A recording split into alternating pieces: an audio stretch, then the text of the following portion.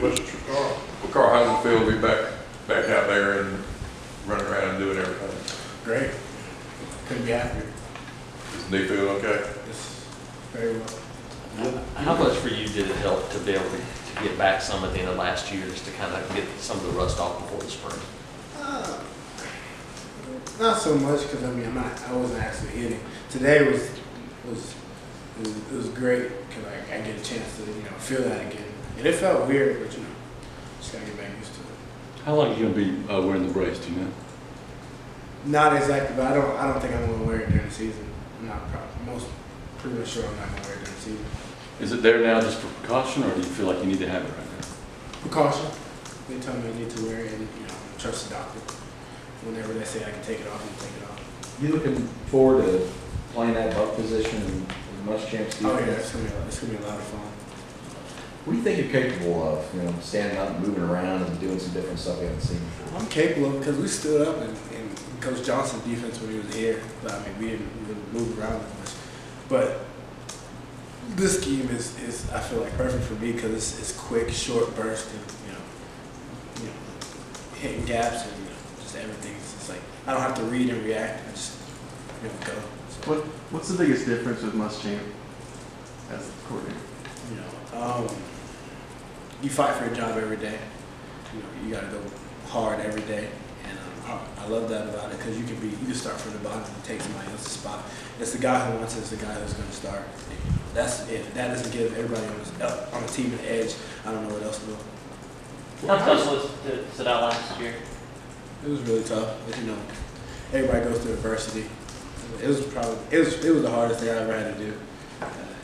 It still hurts to the day, but I can't do anything about it. Only thing I gotta do is look forward. Was it even harder because they struggled so to do what you could do with aggressive passing?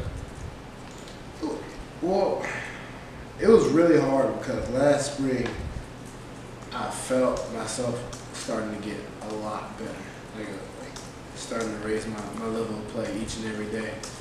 And then, having to sit out and having to have somebody come in and, get replaced, it really sucks. And then watching everybody go struggle throughout the season, that hurt too. I couldn't be out there with my brothers. And I couldn't play with them. So I had to sit from the sideline and just be chilling. It hurts. What did you learn from sitting out? We talked to guys before, and they said sitting back taught them something they didn't know. What did it teach you having to sit out? A lot of stuff. Just how to play the game and how to do certain things that I did wrong. I learned a lot from just watching Devontae Lambert, even though we had different playing styles. I learned a lot just from the watching some of the freshmen DNs around the country that play real well. I just got to sat back and learn and watch the game and see how much easier I can make it because I just picked up on little nuances of how to get myself better. And I'm implementing that in my game right now. So I learned a lot. Carl, at your best in 2013, how does your burst then compare to your burst now after knee surgery? Do you feel like you've gotten can you get faster? I've gotten. I tested in my 10-yard split faster than I ever have. Then when I was healthy, I did 1.57 in the spring. So I never did that. I didn't even do that when I was healthy. So I'm gonna get faster and stronger. You mentioned Devontae. What's Devontae do that just kind of stuck out to you? It was one thing that he did that it really opened my eyes. It was just I don't know if you know what an inside move is on a pass rush. It was just little things me when I try to do an inside move my freshman year or even in spring ball, I would step underneath myself, and then it kind of opened eyes for me. I watched he had one play I guess Ole Miss. It was remember play number 56 or something in the game. You just got to make sure you sell that step vertical, and then it's easier to come back inside and do an inside rush. So that just little stuff like that. I was like, wow, when I get back out there, I got to try that, and it works.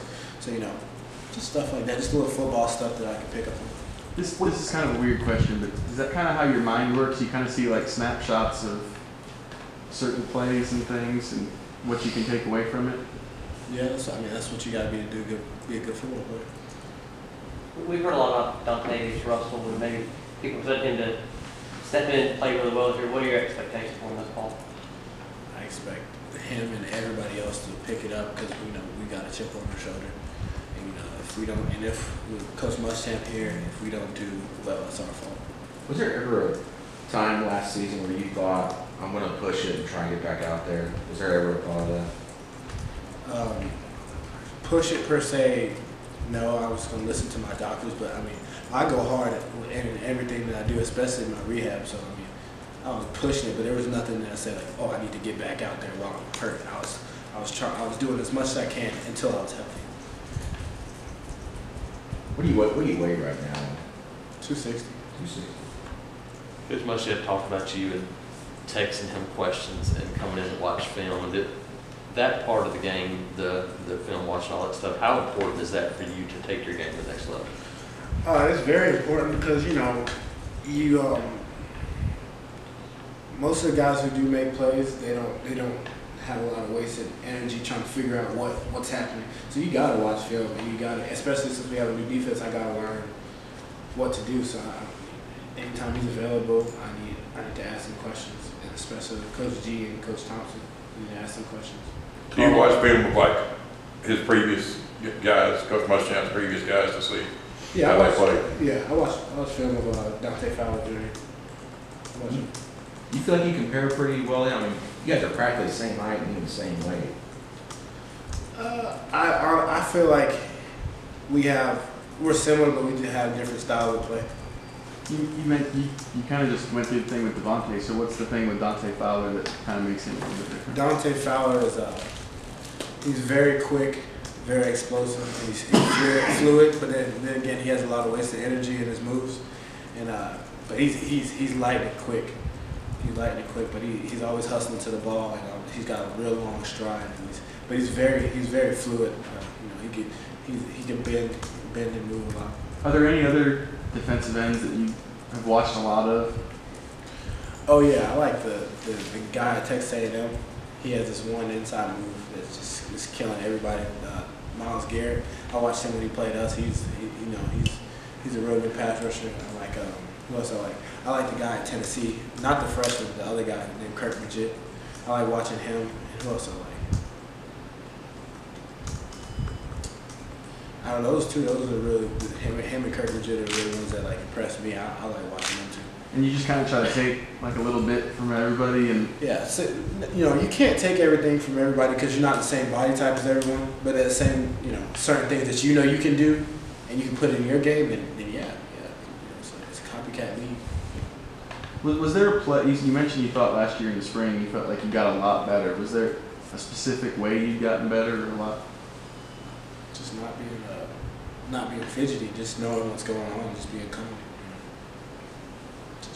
Just knowing what's happening around you, and just not going out there just wild.